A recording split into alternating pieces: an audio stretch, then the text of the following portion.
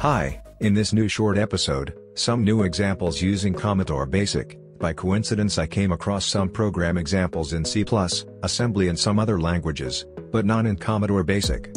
So I thought just give it a try. First I did it the straightforward way, by checking bit by bit. You can find the full source code also on my blog, see the link in the comments.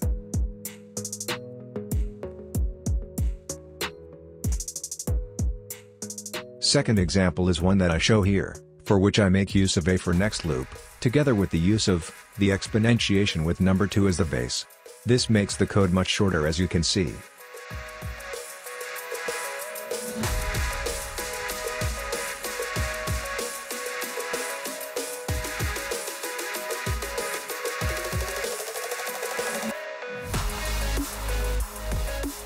Now that we have the calculation in order, let's do it again.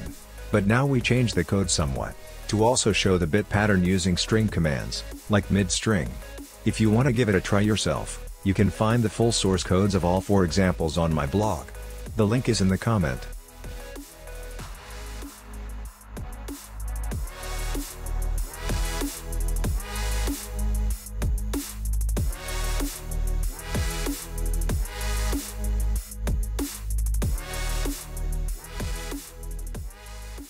In this final example, we combine all together, using the for next code, and the string manipulation.